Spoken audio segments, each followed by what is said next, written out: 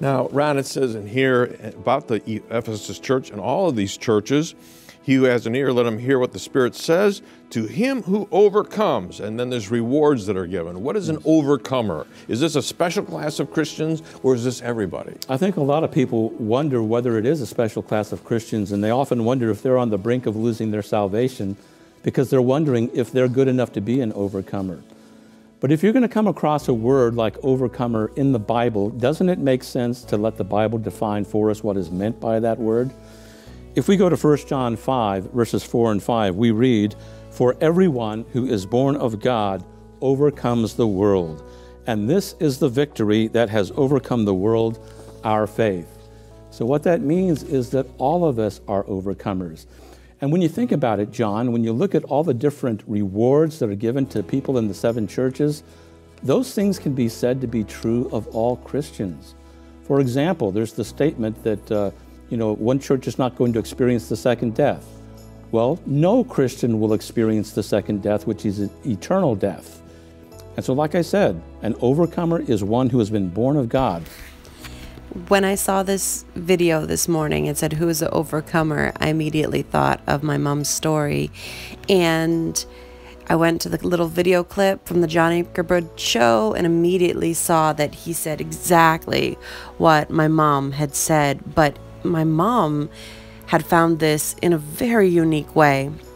If you haven't seen that video before, my mom actually read that about the overcomer, and she cried out to the Lord, and she didn't know much about the Bible when this happened, or she wasn't really fluent in the scriptures. So she cried out to the Lord and said, "What is an overcomer?" thinking that she could lose her salvation. She was scared, and there's a lot of works teaching out there, and she got scared thinking, like, who's the truth, right? What's the truth? How do I find the truth? Who's preaching the truth, right? So anyways, God put it on her heart immediately. 1 John 5. Now, I don't remember if it was 4 or 5, but either way, he led her right to the verse. So you go to that verse, you look at the screen. "For whosoever is born of God overcometh the world."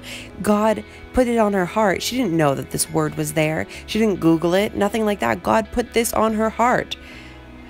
The same word, overcometh.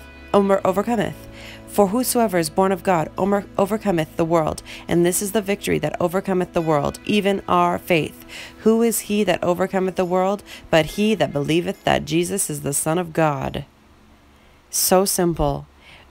The Lord put that on her heart, and it was complete confirmation, and it was complete comfort at that moment when she was crying out to the Lord. God answers prayers. He's amazing. And when I saw this today, I just knew that I had to say something because it was complete confirmation for my mom. And I feel like there are other people out there who really need this confirmation. And this is a true story. This happened to my mom. And it is a very, very powerful story that needs to be shared. Okay, God bless you all.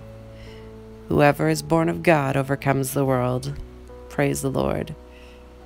He that believeth that Jesus is the Son of God. Do you believe Jesus is the Son of God? Are you born again? Hallelujah. God bless you all. Maranatha.